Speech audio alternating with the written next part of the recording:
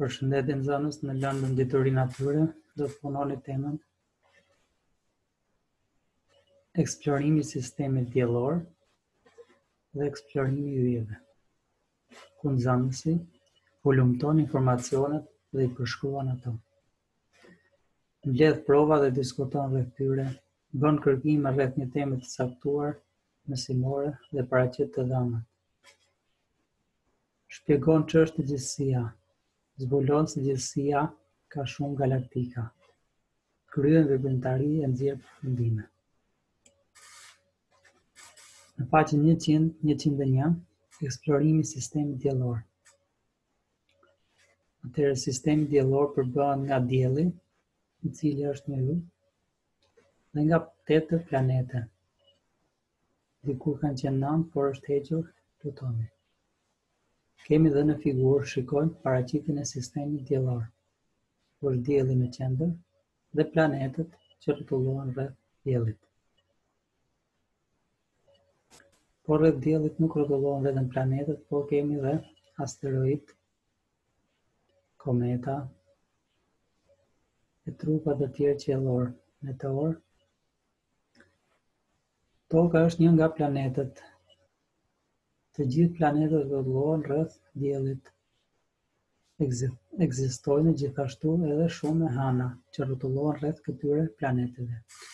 Njëra prej hënave është pra hëna jonë që e shohim, që rrotullohet rreth tokës. Por kemi dhe objekte të tjera që rrotullohen rreth diellit, siç janë kometa, është një masë e akullt e balte që lëviz në një orbitë të madhe rreth diellit. Midis Marsit dhe Jupiterit ka trupa shkëmbore që quhen asteroide. Pra midis Marsit dhe Jupiterit, pra midis këtyre shohim të shpitin ku ka shumë asteroide. Në atmosferën e tokës hyjnë me shpejtësi të madhe trupa të vegjël shkëmbor që vijnë nga hapësira. Këto quhen meteore, ose ne i themi yje që bien. Pra kemi parë shpesh disa forma në formë yjesh që bien në tokë. Këto janë meteore, pra janë masa shkëmbore që gjatë kohës që bien drejt tokës, ato digjen dhe marrin formën e një ylli. Por në të vërtetë janë trupa shkëmbor që i quajnë meteore. Si e zbuluan shkencëtarët sistemin diellor? Astronomi egjiptian, i njohur me emrin Ptolemy, përshkroi se si rrotullohet rreth tokës hëna, dielli, planetet dhe yjet. Pra i thoshte, kishte mendimin se të gjitha rrotullohen rreth tokës. Ndërsa astronomi indian mbështeten idenë se toka dhe planetet kanë në formë sferike. Pra hodhën idenë se toka kishte formë sferike. Astronomi Aravhata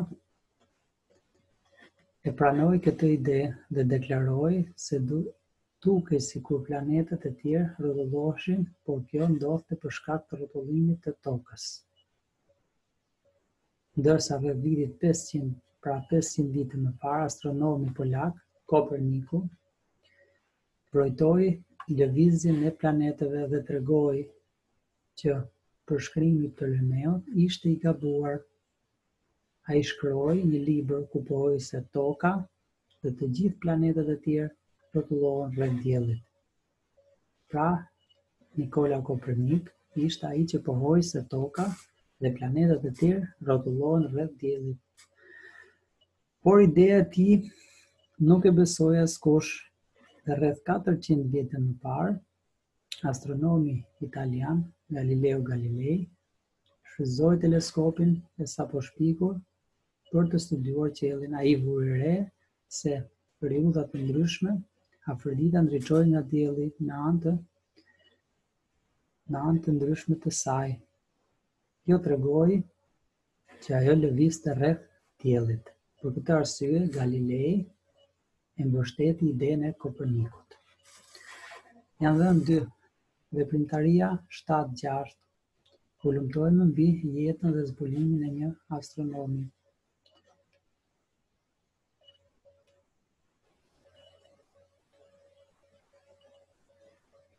Zgjidh njërin nga astronomët dhe gjej informacion rreth tyre. Pra për Galilei, si arriti ai në idenë që Toka dhe të gjithë planetët rrotullohen rreth Diellit. Të dimë më shumë rreth sistemit diellor. Ne dimë se në vitin 1960 filloi një garë hapësinore ndërmjet Amerikës dhe Rusisë për të dërguar astronautë në hënë. Përdorimi i pajisjeve të reja të jashtëzakonshme dori të mundur zgjerimin e mëtejshme të njohurive mbi hapësirën. Pra njeriu kërkon vazhdimisht të shkojë në hapësirë, të studiojë hapësirën, të studiojë planetet e ndryshme. Do të përgjigjemi pyetjeve rreth temës së mësimit, sapo lexuam. Çfarë mësuam? Mësuam se rreth 2000 vitet e fundit idetë mbi sistemin diellor kanë ndryshuar si rezultat i mbledhjes së të dhënave të reja, deri në arritjen e zbulimit se Toka dhe planetet rrotullohen rreth Diellit. Këtu kemi sistemin diellor, ku janë të renditur dhe planetet. Pra, kemi Mërkurin, Afroditën, Marsin, Tokën. Toka është planeti i tretë i sistemit diellor. Kemi Marsin, Jupiterin, Saturnin, Uranin dhe Neptunin.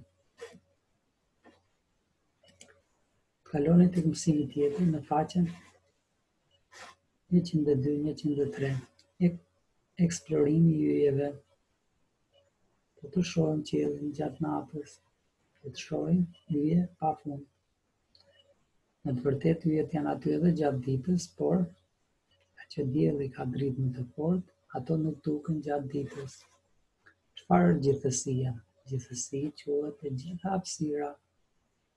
Ajo përmban miliarda yje në grupe jashtëzakonisht të mëdha. Secili grup quhet galaktikë. Sistemi ynë diellor është një pjesë e vogël e njërës prej këtyre galaktikave, e cila quhet rruga e qumshtit. Shikoni gjatë natës do të vini re në shirit në yje. Pra duket në formë shiriti. Kjo është rruga e qumshtit, ku bëjmë pjesë edhe ne. 100 vjet më parë astronomët mendonin se gjithësia nuk ishte shumë e madhe se galaktika, rruga e qumshtit. Më pas, Edwin Hubble, astronomi amerikan, studioi me anë të një teleskopi të fuqishëm një re gazi që ndodhej shumë larg. Ai zbuloi se reja ishte një masë yjesh. Kjo tregon se në gjithësi ishin edhe një galaktikë tjetër. Shumë shpejt u zbuluan edhe plot galaktika të tjera dhe u bë e qartë se gjithësia ishte gjigante. Në studimin e tij Hubble do të zbulonte fakte së të dhëna mbi madhësinë e gjithësisë. Nëpërmjet vojtimeve të teleskopit për shumë vite me radhë, ai arriti në përfundimin se gjithësia ishte duke u zgjeruar, pra ajo vazhdon të zgjerohet me miliona yje. Veprimtaria 7-7, një model që tregon si zgjerohet gjithësia. Pra ne mund të shohim një tullumbace që djali e fryn dhe brenda ka futur disa forma. Tullumbacia kur e frym ajo zgjerohet, kështu dhe gjithësia zgjerohet, pra me yje dhe yjesi pafund. Teleskopi, instrumenti më i rëndësishëm për të parë yjet është teleskopi optik. Nëpërmjet tij trupat qiellore të larta si yjet duken më të mëdhenj dhe më të shëndritshëm. Teleskopi përbëhet nga pasqyra brenda teleskopit mbledhin dritën e ardhur prej tyre për të krijuar një shëmbëllim më të qartë. Kemi edhe formën e një teleskopi, pasqyrat e vendosura shohim se si bëjnë kalimin e dritës dhe na sjellin një pamje më të qartë të hapësirës. Pyetjet e detyra. Do të përgjigjeni pyetjeve të detyrave për temën që sapo morëm. Mësuam se astronomët studiojnë në gjithësi dhe mbledhin të dhëna duke përdorur teleskopin e fuqishëm. Ato eksplorojnë pra yjet e ndryshme dhe gjithësinë. Do të kaloni të punoni detyrat, kontrollojmë përparimin tuaj në faqen 104-105.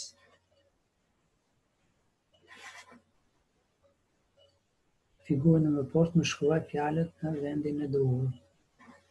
Do të shkruani fjalën ku është dielli, toka, hëna, orbita.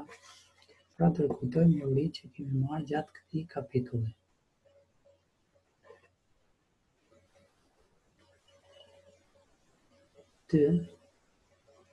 Tabela paraqet disa të dhëna për kohën e lindjes dhe të perëndimit të diellit në qytetin e Korçës. Ju do të plotësoni gjatësinë e ditës duke zbritur orën e perëndimit të diellit nga ora e lindjes së diellit dhe të përgjigjeni pyetjeve. 3. Përmendni 3 pajisje që kanë përdorur astronomët për të zbuluar shumë të dhënat e sistemit Diellor të Yjeve. Do të emërtoni që nga teleskopi dhe pajisjet e tjera. Përshkruani me një fjali për çfarë shërbejnë secila prej këtyre pajisjeve. Për çfarë i përdorin pra astronomët. 4. Ky është një mjet eksplorues, shohim një mjet eksplorues që lëviz me anë të robotëve mbi sipërfaqen e Marsit. Mjetet të tilla janë e përdorur në hënë edhe në Mars për të mbledhur kampione shkëmbore, për të fotografuar dhe për të kryer eksperimente. Si ka arritur ky mjet eksplorues në Mars, me çfarë pra? Është dërguar me një anije kozmike. Çfarë ose kush e drejton këtë mjet? Pra ky mjet nuk drejtohet nga njerëzit, por nga kompjuteri dhe nga robotët. Çfarë të dhënash mbledh ai? Dhe të dhëna për Marsin, për hapësirën atje, për përbërjen e Marsit, për ndërtimin e tokës dhe dheut në Mars, e shkëmbimeve, pra të dhëna të ndryshme nëse ka jetë apo jo në Mars. Do të rikujtoni njohuritë në lëndën ditore natyre për të zhvilluar dhe testin për mbledhjes të periudhës së tretë. Mirupafshim.